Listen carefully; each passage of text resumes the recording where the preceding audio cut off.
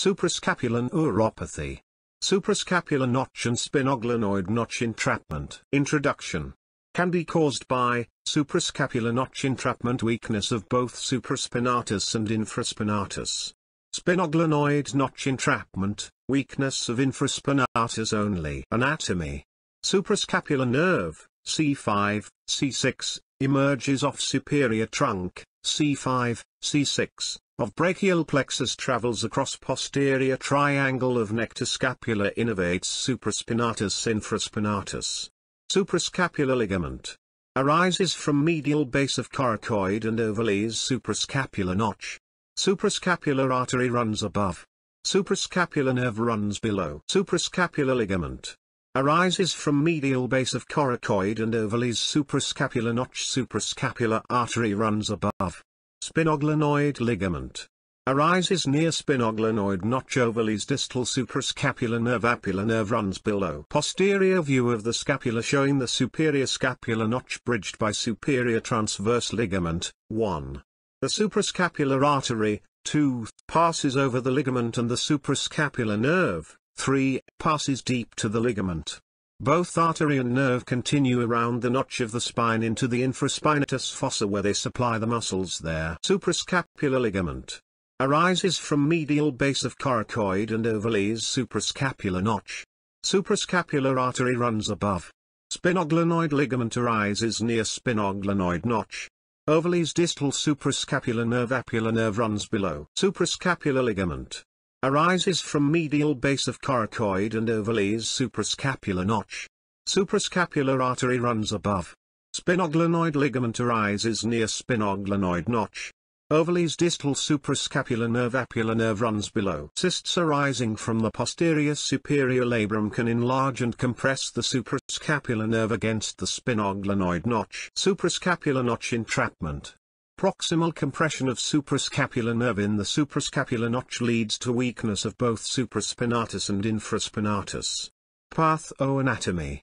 Compression can be from ganglion cyst, often associated with labral tears, transverse scapular ligament entrapment, fracture callus. Suprascapular notch entrapment. Clinical presentation.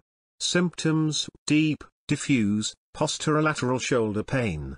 Physical exam: pain with palpation of suprascapular notch, weakness of supraspinatus, weakness seen with shoulder abduction to 90 degree, 30 degrees forward flexion, and with internal rotation, Job test positive. Weakness of infraspinatus. Weakness to external rotation with elbow at side. Atrophy along the posterior scapula. Evaluation, MRI. Important to identify a compressive mass with associated cyst. EMG/NCV diagnostic. See figure. The pen points to the atrophied infraspinatus muscle in this patient with suprascapular nerve entrapment by a ganglion cyst. Treatment. Non-operative, activity modification and organized shoulder rehabilitation program. Indications: no structural lesion seen on MRI. Technique: rehabilitation should be performed for a minimum of 6 months. Operative treatment: surgical nerve decompression at suprascapular notch. Indications: structural lesion seen on MRI, cyst. Failure of extended non-operative management, ~1 year. Spinoglenoid notch entrapment. Introduction.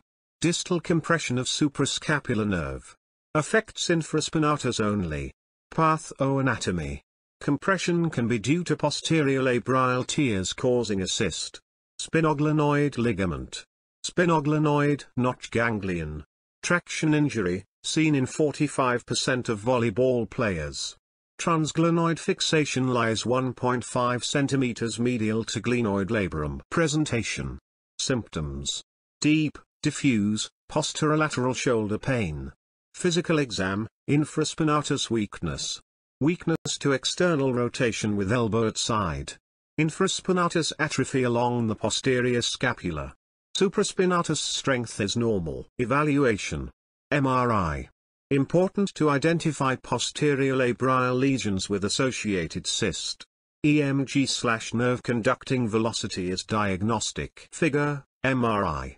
A large well-circumscribed fluid intensity T1 hypointense/T2 hyperintense cystic lesion measuring 2.5 by 2.5, axial, x 2.8, cm is demonstrated, centered in the spinoglenoid notch, contiguous with the posterior glenoid labrum, in keeping with a paralabral cyst. This results from a focal posterior labral detachment, about 9 o'clock. No extension of the cyst into the suprascapular notch. No supraspinatus atrophy nor edema. No rotator cuff tear.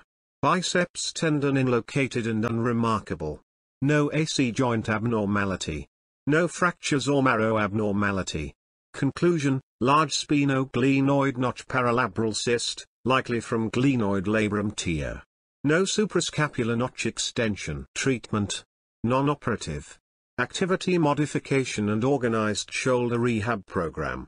Indications: no structural lesion seen on MRI.